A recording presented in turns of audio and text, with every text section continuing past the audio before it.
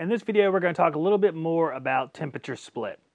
If you run a home service business like painting, contracting, lawn care, or cleaning, your to-do list is endless. From hiring staff to mountains of paperwork, not to mention doing the actual work that pays the bills. Jobber is a mobile and online app that helps you organize your business and look professional. With Jobber, you can quote jobs, schedule your crew, invoice, and get paid all in one place. Try it free today at getjobber.com/shoptalk. Let's just touch on some of the things that can cause a low temperature split. In the previous video, I was talking about airflow and how if you have a very humid return air environment, then you will have a low air split. The reason is because think of an air conditioner as having X amount of output, and you have to put output toward sensible and for latent.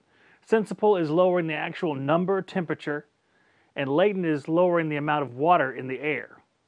So when you lower the amount of water in the air, you're not changing the temperature necessarily. So a lot of the energy in a humid environment is going to just that, removing humidity instead of lowering the air temperature. So as the humidity comes out of the air, the temperature will lower at a more rapid pace. So your split will get larger. But there's other things that cause low split. Obviously, a refrigerant circuit issue like low refrigerant will cause a low split. As refrigerant depletes out of the unit, you will no longer get that solid column of liquid to the metering device. The way an AC is designed, you have a condenser, and that condenser has air moving across it, and you're lowering the temperature of that refrigerant until it reaches its saturation point, then it becomes a liquid. And as a liquid, it continues to cool into a subcooled state. That's why you have your subcooling. And then it flows into the indoor metering device, where that device restricts flow, causes the pressure to drop, and it causes that refrigerant to boil off, sucking heat out of the air. It takes the heat from the air and uses it during the vaporization process, and needs that heat to complete the process, so it draws the heat out of the air, therefore you're comfortable inside the house. But as the refrigerant level drops, the ability for that condenser to create a solid column of liquid goes down. And after a certain point, it's no longer subcooled, it's above its saturation, and it doesn't reach the metering device as a liquid. Maybe it's partial liquid, partial gas, and maybe it's completely gas by the time the unit's almost completely out of refrigerant.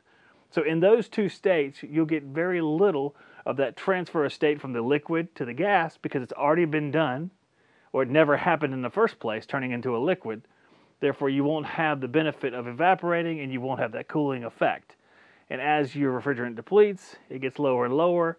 A lot of times it'll freeze, and the reason why it freezes is because refrigerant pressure and temperature correlate. As the pressure drops, it goes below the freezing point in saturation, and then that first little bit of the inlet tube and distributor and the evaporator start to ice up.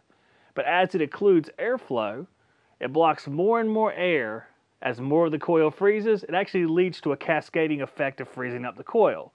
Therefore, you'll have a frozen coil, and you'll no longer have any air conditioning at all. Typically, you'll have a pressure switch or a temperature sensor kick the system offline, but in older systems, that might not be the case. You can have the same effect with a failed metering device. If you have a TXV, and this is common for a TXV, you'll have a power head and a bulb that has refrigerant in it. Sometimes the refrigerant starts to leak out of that bulb, and the TXV will start to close off flow to the evaporator coil. Exactly the same issue as low refrigerant, except that you do have that solid column of liquid. You just have a failed metering device. The result is the same. You get lower and lower temperature split until the coil either freezes up or the TXV shuts down and the system pumps down. Hopefully a safety switch cuts it off, because most modern machines will have those safety switches. Older machines may not have any safety switches at all. I've seen them run into the negative on the suction side, and they just keep going until the compressor dies, or, as in certain cases, I've actually seen dirt get drawn into the system because of the condition surrounding the condensing unit, and it becomes a horrible, horrible situation. Dirt, water, you do the math there, that system is done. You sold a new system because you can't fix a heap of you-know-what. I hope this helped out there, guys and girls. Hope you enjoyed the video, and I will see you guys on the next one. God bless each and every one of you. Save 8% off your order at TruTechTools.com by using the Shop Talk discount code.